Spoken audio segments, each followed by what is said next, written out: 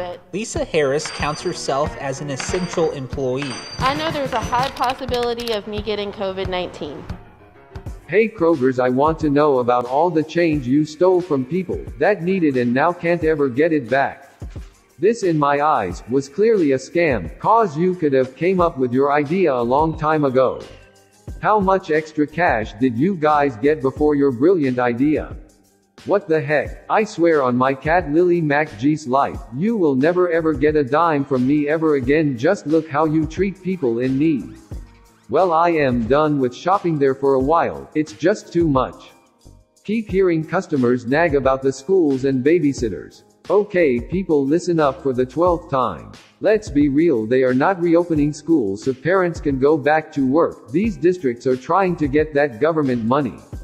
They can't get it if the schools are closed, which mean all the people that are voting to reopen the schools will have to take pay cuts.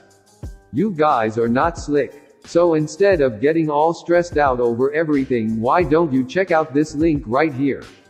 This will lead you to a video that you will learn how to make money at home.